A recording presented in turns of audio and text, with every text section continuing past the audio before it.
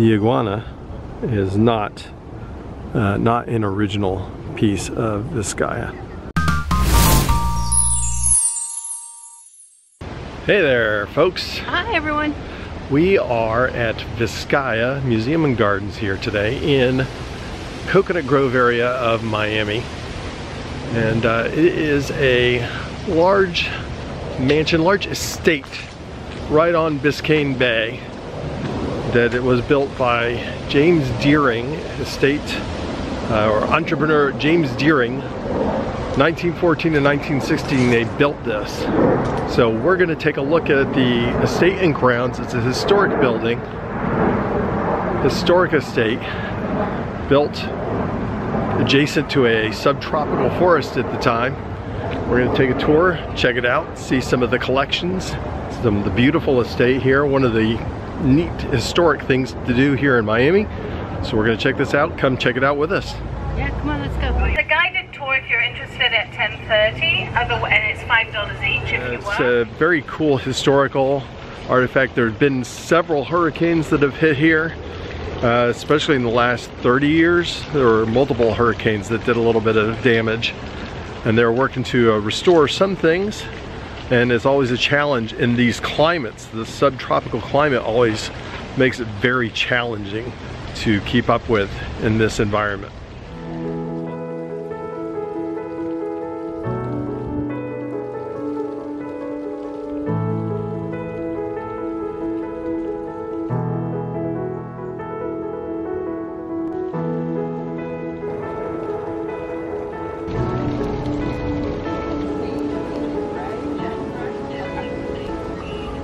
This app, pretty cool, free app. You can do an audio tour. I wish it would focus on it. There we go, a little bit better. But you can basically do tours, languages, and you can take an audio tour, or you can take a guided tour for a few extra dollars. As I mentioned earlier, it was built closer to the Biscayne Bay, and much of the subtropical forest around it was left, and that kind of helped shelter it from the city, and it survived many hurricanes. But it's also got a lot of unique plant life that is only found in the Caribbean, and this is the only place it's found in the US. So it's beautifully it's very beautifully set in a great way. In the subtropical setting. It's really beautiful. So let's go into the main house and check it out.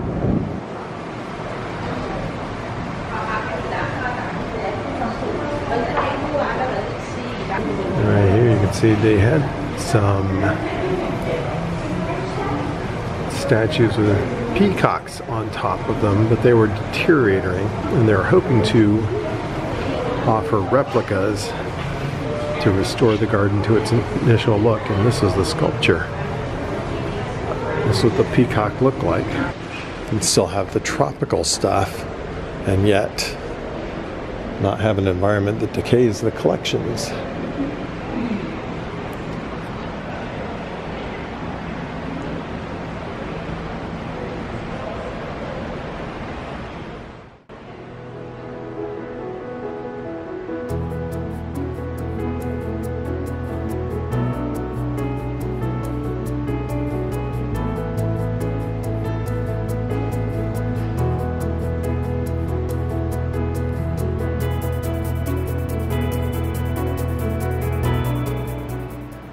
Learn from the DuPont estate, always look at the ceiling.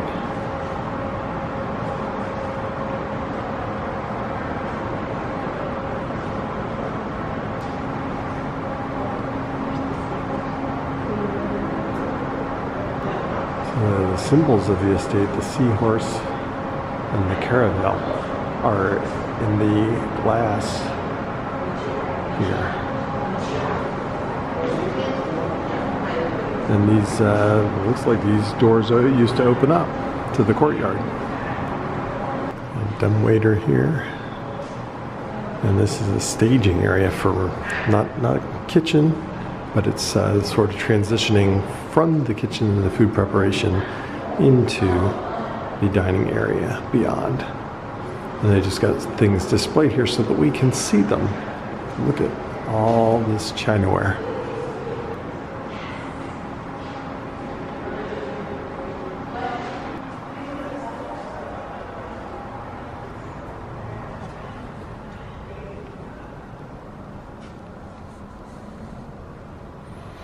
So this is the dining room, looks like.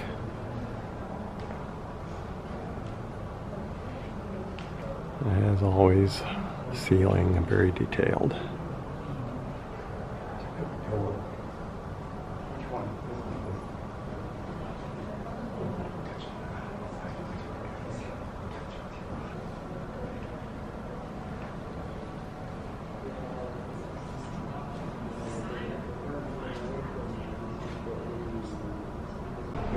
And the instruments here were actually historic objects purchased by James Deering. Although he did not play most of the instruments here. Many of the historic things here were antiques when he bought them.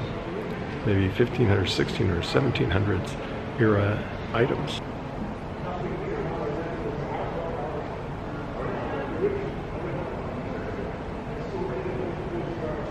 The glass dome here did not used to be here. It was only added in the last 15 years.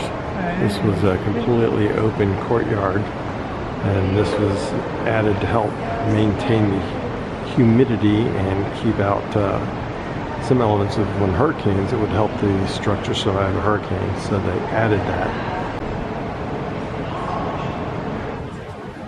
Here's the view outside.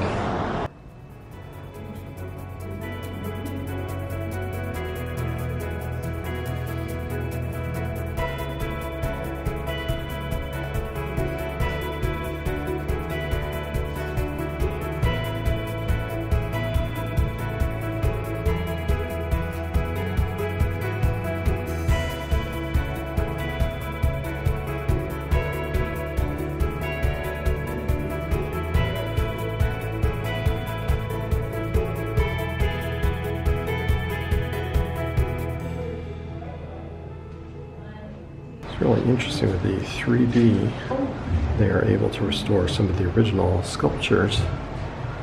This is one of the sculptures that was out on the barge out on Biscayne Bay after 100 years of decay. And through 3D they can show how it originally looked, clean without the decay and wear of 100 years. It's really interesting what they can do with some of the technology to restore, or at least in some cases just provide replicas that make it look exactly as it was so that you don't see it with elbow wear. And it's a little room for a telephone. And Vizcaya had cutting edge telephone technology in 1916. And it's like a little booth.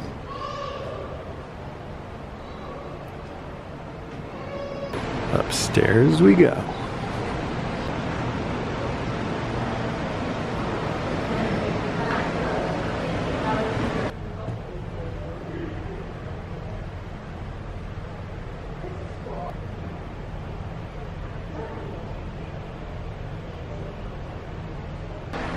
More similarities to the DuPont estate, which actually was constructed around the same time period. But here's the elevator, just in case he might need to use a wheelchair or needed to get up and down other than the stairs. Pretty nice elevator for 1916.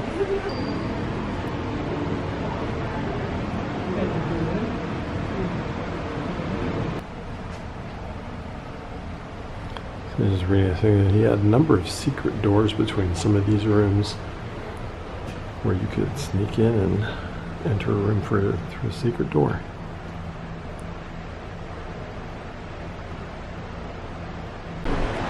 Upstairs we have a spiral staircase, and the upstairs is closed. They're doing some restoration work on a skylight up above, so you can't access that. You could go down, which we will do in a little bit.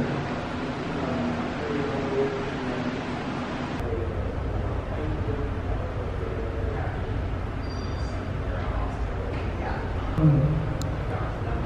little bit of a view of the gardens beyond.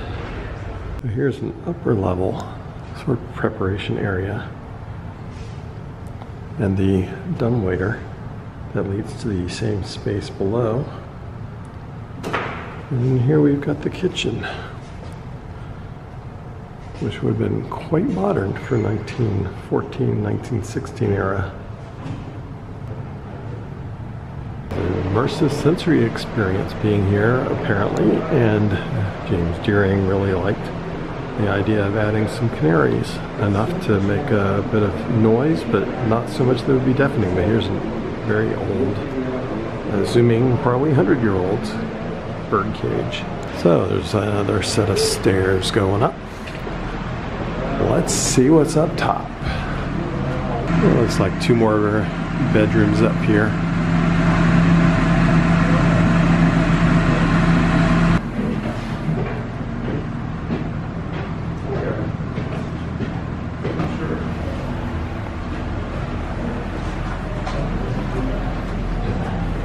Exiting the back of Vizcaya, looking out over Biscayne Bay. Here's the barge, including many of the sculptures that have deteriorated over the years, and I believe they've restored and replaced, at least with replicas, some of them.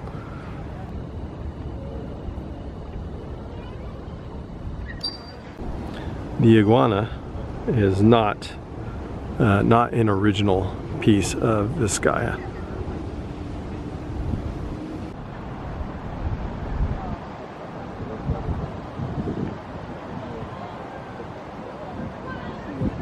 It's funny how peaceful it is out here near the barge and where the boats can tie off over here. And me and Mrs. Coaster can just sort of chill and enjoy the chilly Miami afternoon. As a kid, this was my favorite part of touring Vizcaya, the indoor-outdoor grotto. Obviously we were in the outdoor part, but there was also an indoor portion where you could swim inside, and the sculptures, and there's a mural inside that is obviously a very difficult challenge to keep up because of the environment being exposed to the weather, but it's supposed to make you feel like you are totally immersed in water. A lot of steps going down into the grotto here. We'll zoom in a little bit to see what we can see from the outside.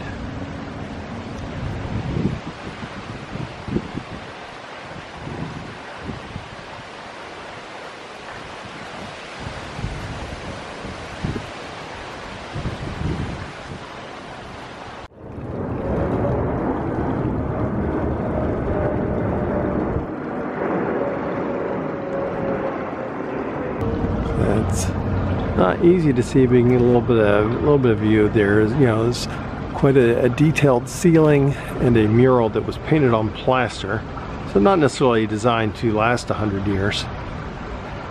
But they're working on trying to get that restored as best can, and at least preserve it for now. They do offer separate tours, behind the scenes tours of the grotto, so if you want to take a more detailed tour and explore it, you can.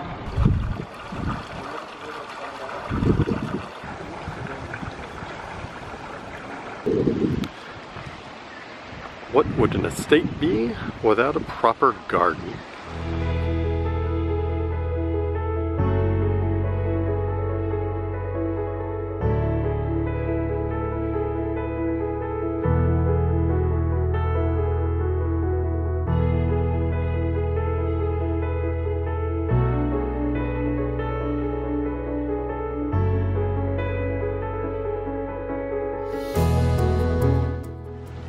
Very nice and peaceful out here in the gardens. Really are kind of fenced off, or isolated from the city noise a little bit, with the exception of airplanes. do hear the airplanes coming over because we're not that far off the flight pattern from Miami International Airport.